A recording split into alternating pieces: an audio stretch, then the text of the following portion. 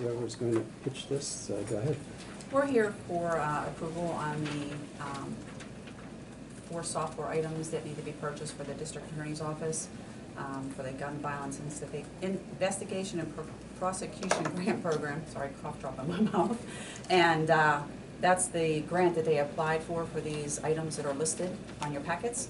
So they had received $207,000 in grant money for these, and they're looking for approval to go ahead and purchase these. Okay. Let's get a motion. Motion to approve. Second. Okay, it's been moved and seconded. Jonathan, do you have anything to add to describe what we're voting on? So there's 4 different items. The first item is the crime scene scanner. It's a 3D crime scene scanner and the related accessories.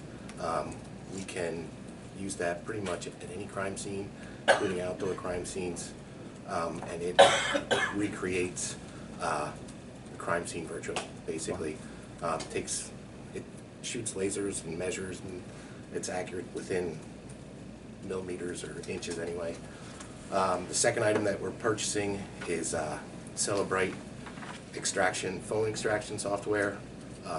We currently use Celebrite, but this is some extended options. We are going to be able to unlock phones. So if we have a deceased victim, we can unlock their phone and access their phone without their passcodes, and then extract information. Missing children, if we have their phone, we can unlock their phone and access their phone.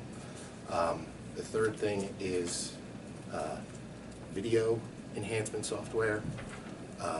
Again, we're currently using them. It's Input Ace, and they allow us. There's so many proprietary systems out there on surveillance systems. So when we get surveillance video from a crime scene, we may have difficulty opening it.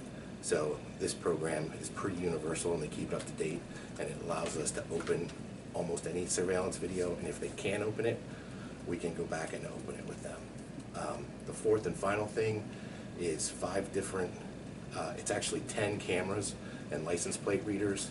They're in use in some of the boroughs and townships. I know Palmyra has some. I think North Cornwall has some.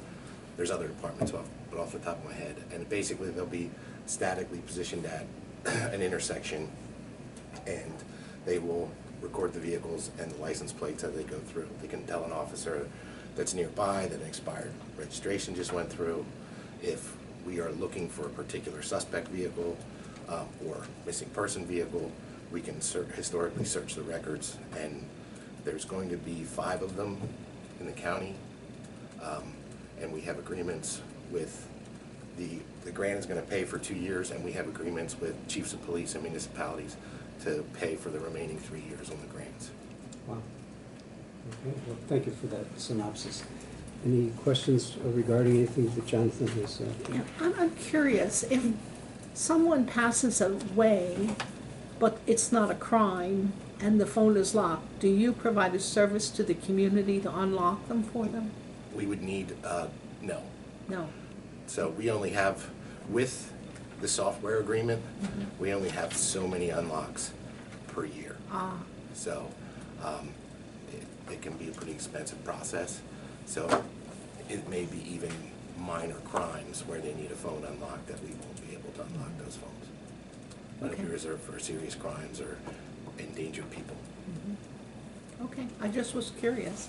I'll make a motion to approve the 4. We already did. Oh, I'm sorry, we already did? Yes, we did. All 5 of them, okay. Or 4? 4. Okay, all in favor of the motion, please indicate by saying aye. Aye. Aye. Opposed, same sign. So moved. Thank you for the time and the explanation. Thank you, Commissioner.